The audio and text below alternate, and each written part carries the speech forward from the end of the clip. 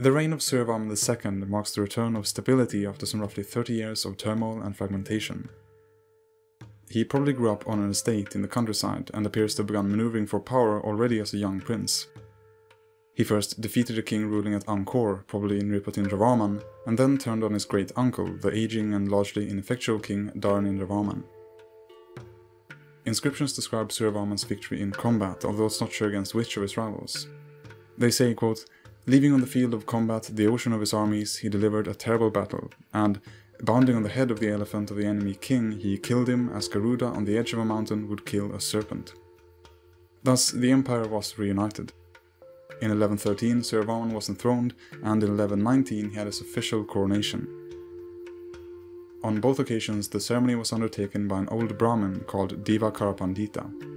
He had been the one to elevate two previous kings as well, and was now sent on a long tour of the temples of the empire, during which he is said to have provided that of Priya Vihar with a golden statue of the dancing Shiva. The new king would become known as a formidable military campaigner. He launched campaigns into northern and southern Thailand, as well as into Champa and Dai Viet, a precursor state of Vietnam consisting of the northern part of the modern country. According to accounts by writers from there, he launched no less than 3 invasions of that country, which, however, were all unsuccessful. One of them consisted of no less than 20,000 men, and on another one he is said to have convinced the king of Champa to aid him. This king later made peace with the Dai Viet, however, and refused to help with any more expeditions. Upon hearing this, Suryavarman invaded Champa, sacking its capital of Vijaya, and for a while managed to replace the king with his wife's younger brother, Harideva. Suryavarman could also practice diplomacy. Already in 1114, he sent a mission to Emperor Kulothunga Chola I in southern India, presenting him with a precious stone.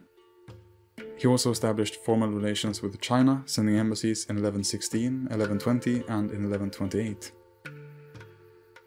His most famous act as ruler must be the construction of Angkor Wat, the largest temple in the capital, and in fact the largest religious structure in the world. Unlike most Khmer temples which are dedicated to Shiva, Angkor Wat was made for Vishnu, which may explain why it faces west and not east. The temple would eventually serve as Suryavarman's tomb, but was probably also an astronomical observatory.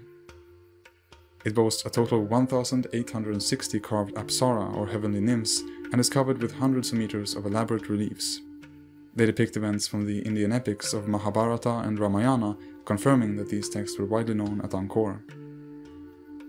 They also, for the first time in Khmer art, depict the king himself. Suryavarman appears to be sitting outside, under a forest of fans and parasols held up by his attendants. Advisors look on, kneeling, some with hands over their hearts in a gesture of deference. We don't know exactly when Suryavarman II died, but it's thought to have been sometime between 1145 and 1150. Following his death, a new period of instability begins. Initially, his cousin, Disintegration II, comes to power. All we know about him is that he seems to have sent 2 elephants as tribute to the Emperor of China. He is superseded by Yasovarman II in 1160, who completes some of Suryavarman's building projects, and is after a couple of years assassinated by Tribhuvanaditya. This king manages to hold on to power despite repeated rebellions until the Champa under Jaya Indravarman III invades in 1177, killing him and looting Angkor. Stability was finally restored under Jayavarman VII, who came to power in 1181.